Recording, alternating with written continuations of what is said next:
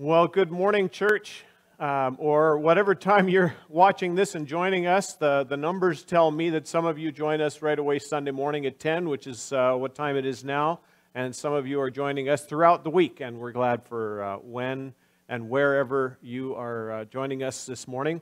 We want to welcome you, and I'm glad that we're going to be able to dig further into our series, Joy in the Darkness, on the book of Philippians. This week. We're looking at chapter 1, verses 12 through 30, and to do our reading and a prayer this morning, I've asked Jacques and Sandy Drisdell to come join us. So would you guys come on up and read and pray for us today? Good morning. We would like to read to you from Philippians 1. Starting at verse 12 to verse 30. I want you to know, brothers, that what has happened to me has really served to advance the gospel, so that it has become known throughout the whole imperial guard and to all the rest that my imprisonment is for Christ. And most of the brothers, having become confident in the Lord by my imprisonment, are much more bold to speak the word without fear. Some indeed preach Christ from envy and rivalry, but others from goodwill. The latter do it out of love, knowing that I am put here for the defense of the gospel.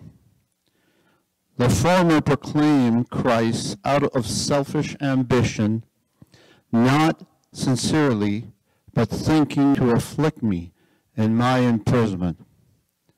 What then? Only that in every way, whether in pretense or in truth, Christ is proclaimed, in that I rejoice. Yes, I will rejoice, for I know that through your prayers and the help of the Spirit of Jesus Christ, this will turn out for my deliverance. As it is my eager expectation and hope that I will not be at all ashamed, but that with full courage, now as always, Christ will be honored in my body, whether by life or by death. For to me to live is Christ, and to die is gain. If I am to live in the flesh, that means fruitful labor for me. Yet which shall I choose? I cannot tell. I'm hard-pressed between the two. My desire is to depart and to be with Christ, for that is far better. But to remain in the flesh is more necessary on your account. Convinced of this, I know that I will remain and continue with you for all your progress and joy in the faith, so that in me you may have ample cause to glory in Christ Jesus because of my coming to you again. Only let your manner of life be worthy of the gospel of Christ, so that whether I come and see you or am absent, I may hear of you that you're standing firm in one spirit, with one mind, striving side by side for the faith of the gospel, and not frightened in any way by your opponents. This is a clear sign to them of their destruction, but of your salvation, and that from God. For it has been granted to you that for the sake of Christ, you should not only believe in him, but also suffer for his sake. Engaged in the same conflict that you saw I had, and now hear that I still have. Let's pray before the sermon. Paul wrote in this passage, only let your manner of life be worthy of the gospel of Christ. Lord, allow us to be that message, that one that carries your message through this world. We desire to know you more, to know you deeper. And that's why we gather together when we can. And when we can't, we take on your message to us, like this morning. We care about your advancement in this world. Let us be the hands and the feet that go out and touch the people that don't know you, and to be the ones that build up others and strengthen them. May your word go out, and as you enforce your ability to reach out, may you give Pastor Chris the knowledge and the ability to reach to our hearts and let us understand what you have for us as a message. And we pray this in the name of Jesus. Amen. A few years ago, I went fly fishing with another fellow, and we waded into this flowing river. There was a beautiful mountain valley, and we waded into a flowing river where he took me. He said there was going to be good trout fishing there, and he was going to teach me how to fly fish. And we went into about thigh deep, sometimes waist deep in this river, and there was good fish in there. And I knew he was going to be a better caster than me because he was experienced. I was a newbie in all this, but what also really surprised me is how he stood solid. In fact, as he's casting, he's saying, "Chris, let's just walk upstream and cover some ground while we do this fishing." And I could barely stand in one spot against the current while he's just confidently walking his way upstream. I'm thinking, I should be able to do that. I'm in better shape than that guy.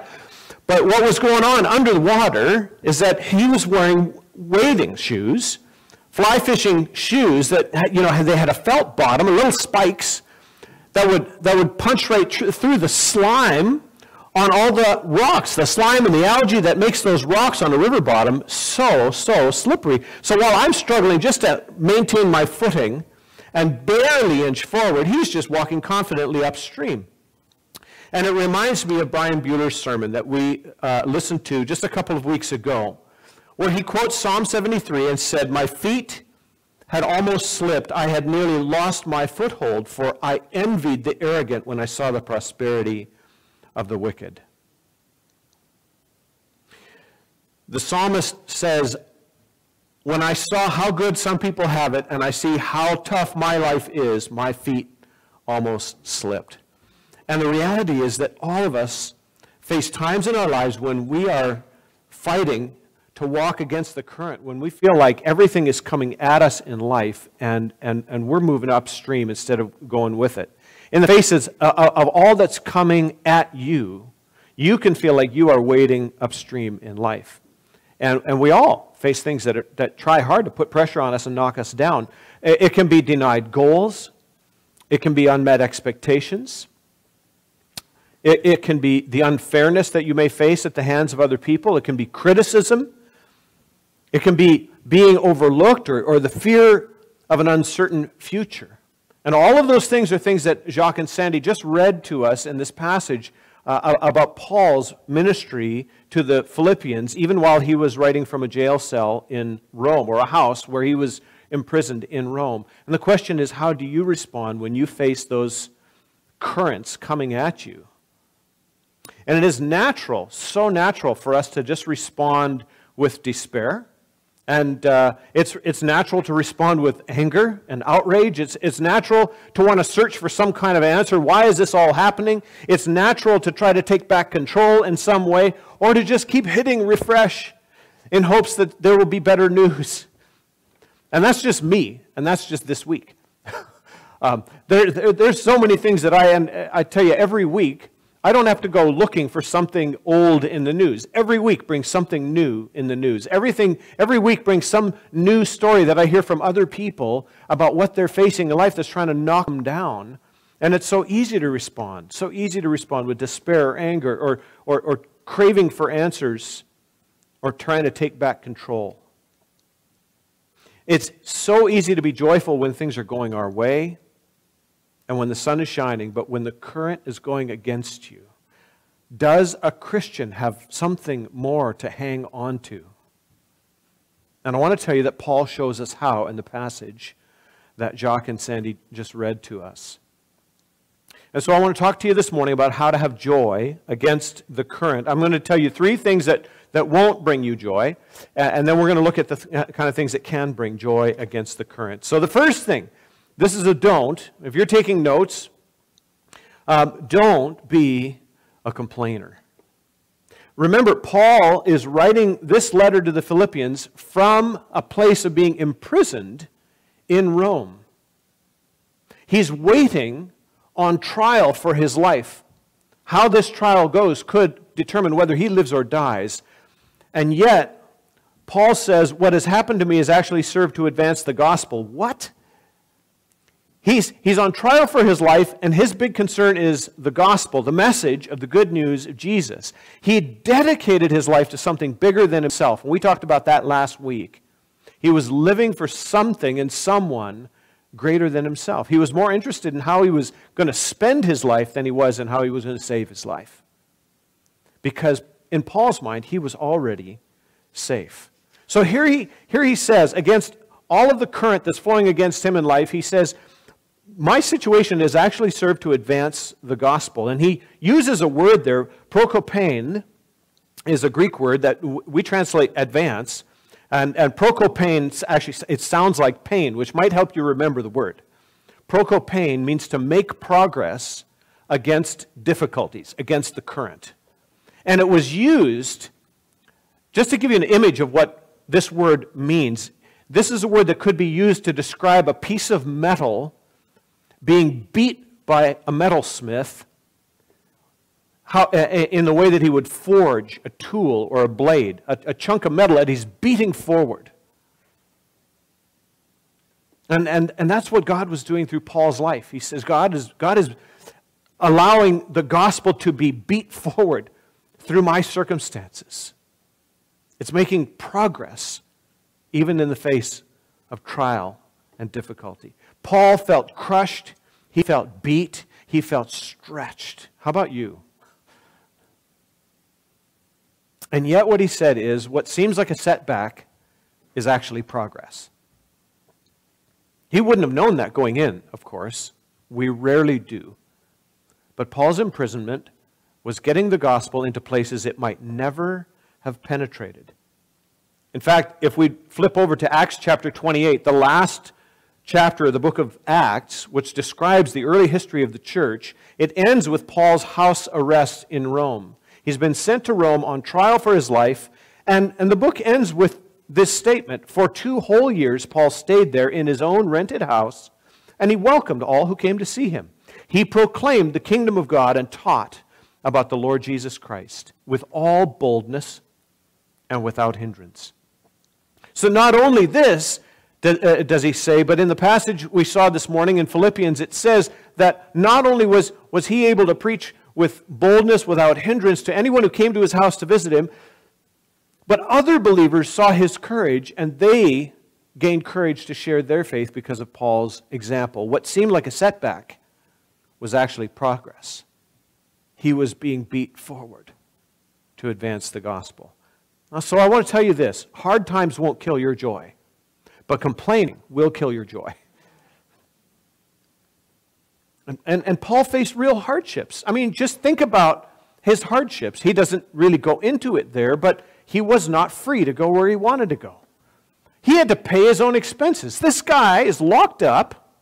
He's got guards around him. He can't go to work. And he's got to pay for his own rented house and expenses. You know, other believers, I'm sure, helped support him through that 2-year time. But while he waited, he paid his own expenses. And then it says he waited. Because that 2 years of being in that house, advancing the gospel, even though he did, were 2 years he spent waiting while his accusers never showed up. I tell you, I'm a natural complainer. I like to, as somebody put it once, I like to announce my suffering. Another word for that is grumbling. And we're going to look at that in the passage that's coming next week. But complainers and grumblers love to say, things are not going my way. And instead of being a complainer, Paul chose to look for the good and hang on to his joy. What seemed like a setback was actually progress. So number one, don't be a complainer. Secondly, don't be a critic. If you want to hang on to joy against the current, don't be a critic. Paul, apparently while he was locked up, some other Christians with less than perfect motives went preaching around the city of Rome, and he goes so far as to say that they were supposing they could stir up trouble for him, as he puts it. Now, these are not false teachers. Apparently, they're teaching the truth about Jesus, but they're taking advantage of the situation to outpreach Paul. And Paul just let it go. He just let it go. And now, I want to say this.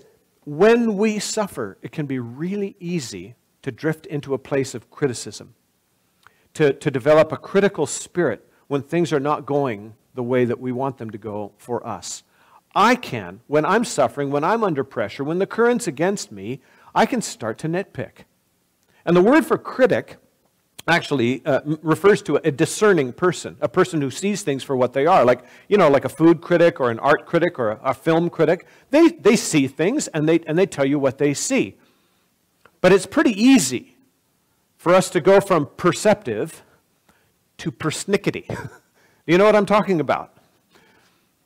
And I can go there, where I just start to see flaws in everything and everyone. And I don't know where the line falls between perceptive and persnickety, but I do know that I've crossed it in my life. And I start judging the motives and the methods of everyone. And I know this, that when you start to welcome a critical attitude in your life, it will kill your joy. It will kill the joy in you, and it will kill the joy in everyone around you. And Paul is not blind to the truth. He's not blind to the truth. He knows what's going on. He's perceptive. It's just that Paul sees further than himself. He's not blind. He's just got a longer vision. And Paul's not a wimp. He's not, a can't we all just get along kind of guy. Truth matters deeply to Paul. In fact, if I could quote him, because one time he got hot and bothered. In Galatians chapter 1, verses 8 to 9, if you wanted to look at that, you would find one time Paul says this. It's shocking compared to him in Rome, writing to the Philippians, saying, you know what, if people are preaching Jesus out of false motives, that's okay. What does it matter? But in Galatians chapter 1, verses 8 to 9, he says, but even if we or an angel from heaven should preach a gospel other than the one we preach to you, let him be eternally condemned. Think about what Paul is saying. Literally, he is saying if someone is not teaching the truth about Jesus, let them go to hell. So when it came to defending truth, Paul's all about that. He could get fully bent out of shape if the truth about Jesus got twisted. But when it came to his reputation and his prominence as a preacher of that truth, he was willing to let it go. Have you ever considered whatever makes you mad points in the direction of what matters most to you? And I want to ask you a question right now with the things that you are walking through, whatever life is throwing at you, whatever current is coming at you and trying to knock you off of your feet, are you spending your emotional energy on the right things right now? See, because Paul was deeply concerned for the truth, but he wasn't worried about himself. And he was so confident in God's ability to work that he was confident that even people's mistakes could be used by God to spread the gospel. And we actually have to believe this because there's nobody who shares Jesus that does it perfectly. And there's nobody that shares Jesus that does it with perfect motives. We have to believe that God will use imperfect people to get the job done. And Paul's attitude was, look, I've got bigger things to be concerned about than why people are talking about Jesus. As long as people are talking about Jesus and as long as they're telling the truth about Jesus. And so Paul chose not to be a critic, and it allowed him to hang on to his joy. So, don't be a complainer. Don't be a critic. And then thirdly, don't be a coward. Paul says, I know that through your prayers and God's provision, what's happened to me will turn out for my deliverance. I eagerly expect that I will be in no way ashamed, will have sufficient courage. He says, so that I can exalt Christ in my body, whether by life or death. Paul expected and he hoped, he says, that I will not be ashamed or fearful as he faced a possible death sentence. That tells me that he knew that wimping out was a possibility. It's a possibility for every one of us that at the moment of trial, we may make compromises to save our own skin. I know that's a possibility for me, and Paul knew it was for himself, but he was eager to bring glory to Jesus. Now, he thought he would live, and it's possible that he was actually freed from this imprisonment and had another period of ministry before his final fatal imprisonment in Rome. The Bible actually doesn't tell us conclusively what happened after Acts 28. It is there. And there's some clues that maybe Paul got out and had some more ministry, but we don't know absolutely for sure. And I think a couple of weeks ago I said that Paul died after this imprisonment, and I misspoke when I said that because we don't know. And it's actually okay that we don't know because we don't know how things are going to turn out for us either. It's the uncertainty that's actually the scary thing. You know, it's what lies in the dark that makes the dark scary. You don't know what's there. And cowards say, I've got to protect my interests. Cowards say, my life is too important to sacrifice. And Paul chose not to be a coward. Whether by life or by death, I just hope that Christ is exalted in my body.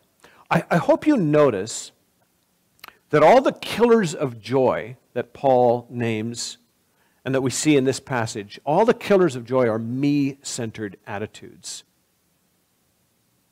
And I'll put it this way, living for yourself, whether by being a complainer when you don't get your way, whether by being a critic of other people who might have it easier than you, whether it is by being a coward and sacrificing everything but yourself, all of those are me-centered attitude, and living only for yourself will rob you of your joy when life gets hard. And for Paul, you can see it throughout this passage and really throughout the book. Everything circles back to this one thing that matters most to him, and that's Jesus. And he says later on in the passage, to live is Christ. To live is Christ. And to die is gain. I want to tell you, Paul had the right yabbit in his life. Have you ever talked to somebody with a bad case of yabbit? Somebody who, no matter what you say, they've always got a yeah, but, and they contradict whatever it is that you have to say. And somebody can be a real downer, and you might have good news. It's sunny out, yeah, but things are probably going to burn later. It's always yeah, but, and nothing is ever good enough, convincing enough. And I can be like that. I can be a yeah, but kind of guy when I'm selfish or scared or suffering. And Paul had a very different yeah, but. People say, Paul, you've lost your freedom. Yeah, but the gospel is advancing. Paul, you're being upstaged by other preachers. Yeah, but Jesus is getting known. Paul, your future looks really uncertain. Yeah, but I will either serve Jesus or meet Jesus. And Paul saw his life as a win-win situation. Paul knew the truth that we can't be in two places at once. I mean, that's a problem. When when you're fishing in one hole and you see them biting at the other hole, you can't be in. Well, you could try to have two rods set up, but you can't be in two places at once. Or as the politicians who were either out of the country or home at Christmas had to explain, you can't be in two places at once. So much of life seems like we have to choose between our losses, doesn't it? And the scenarios they're win-lose. And Paul had learned to view living or dying as win-win. He could hang on to joy because he lived for a higher purpose than himself and because his hope rested on Christ. Life is Christ. And as much as joy is mentioned in this book, and it is why I've titled the series what I have, Christ is mentioned way more than joy. 42 times. For Paul, living or dying is all about Jesus. I can't be in two places at once. And as a limited person on this earth, as someone who, I don't have all the strength, I can't do everything I want to do. I may not even get to choose which one place I can be in all the time. But I know this, Jesus is with me everywhere.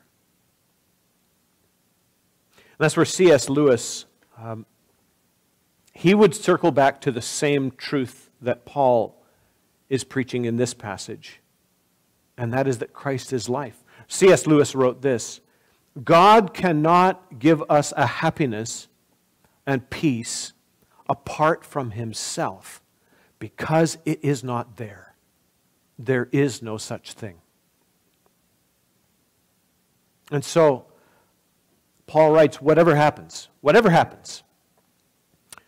we can't control what life throws our way. We can't control what is coming in the current against us, but we can control the way we respond to it. And so Paul says that the way to respond to the whatever that is coming your way is to live your life, he says, in a manner worthy of the gospel of Christ. Live your life in a manner worthy of the good news that Jesus is King. And that means not complaining, not being a critic, not being a coward. And he goes even further and he says, I want you to be striving together as one. The implication in Paul's words there, and the implication in the fact that he wrote a letter to people, is that Christians aren't going to do this alone. You and I will not do this alone. After a big windstorm, you'll notice sometimes that lots of trees fall down. But somebody pointed out some years ago, after a massive windstorm, many trees went down, but here was this stand of aspens.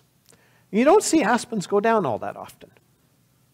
And there's a reason for that, and that is that an aspen grove is actually one organism. It's one tree. And they're all interconnected. That root system goes between all the trees. It's not a bunch of individually standing trees. They're all connected, and it's really hard to blow them down. Striving together as one. And we need to stay connected. That's really hard right now. We're going to have to work at that. But we can do it.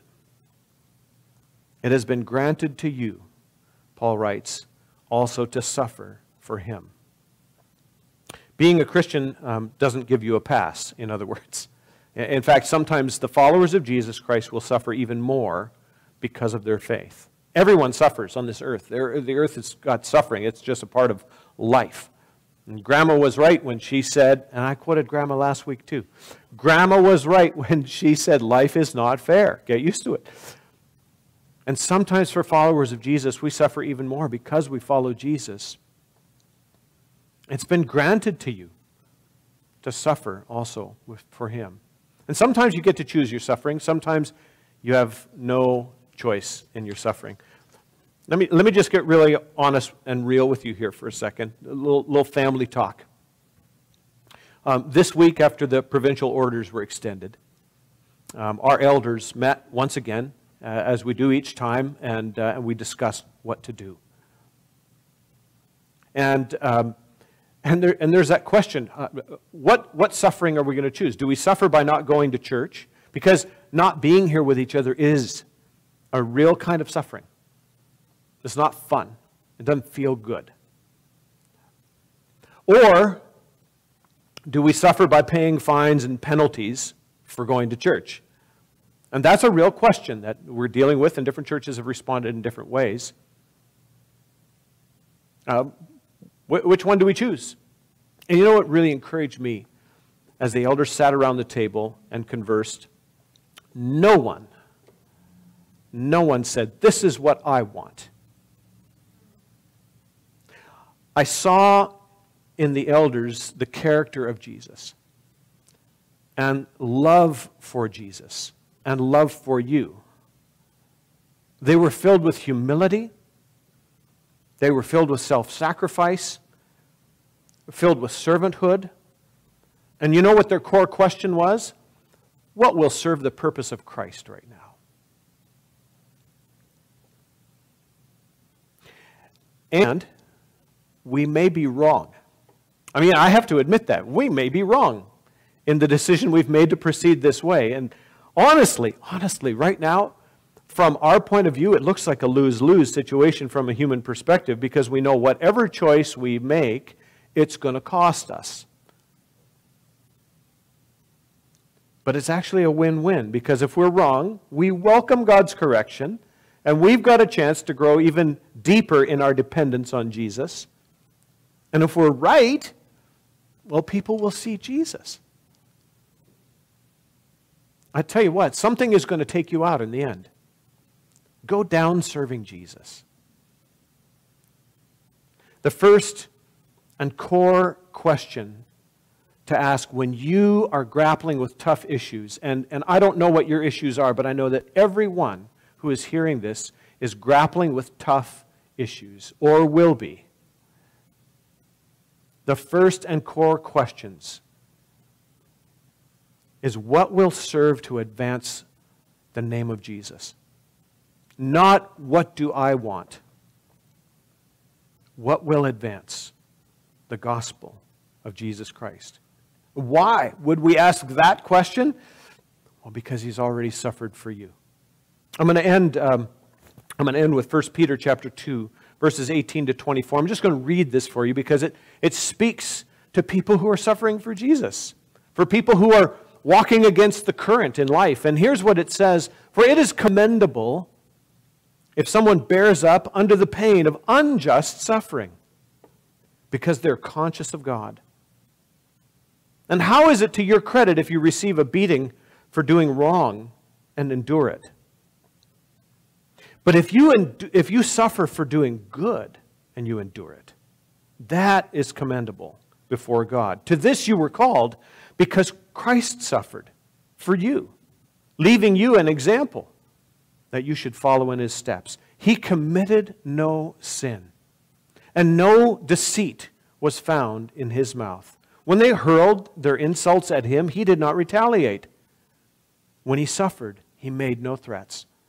Instead, he entrusted himself to him who judges justly. He himself bore our sins in his body on the cross, so that we might die to sins and live for righteousness." So as we close, I want to lead us in a little faith exercise here, an exercise to put to work in our lives what we've just been hearing. And I want to ask you to just bow your head in prayer and in quietness before the Lord. Would you ask Jesus, "Lord, in my life, where do I drift toward complaining? In my life, where do I drift toward a critical attitude toward others? In my life, where do I drift toward holding back in fear?" And just name those to the Lord. And then ask, "Lord, where am I inclined to elevate my preferences, my comforts, my reputation, and my rights ahead of the gospel, ahead of you?" And confess those things to him. And then can we pray? "Lord Jesus, although I often want to drift with the me-first current that is all around me, and though standing in that stream to serve you is difficult, I do stand in the confident belief that you are enough, that you see farther upstream, that your purposes are greater, and that you already suffered, not for your mistakes, but for my sins. You didn't threaten. You didn't retaliate. You trusted your Father for the outcome. And what looked like a setback was actually progress, as you, Lord Jesus, allowed yourself to be beaten and pierced to become the instrument of my salvation. Now make me an instrument of your message. Amen. So friends, reality is difficult, and it is often not fair, but your reality is not as big as your Savior. Rejoice. God bless you.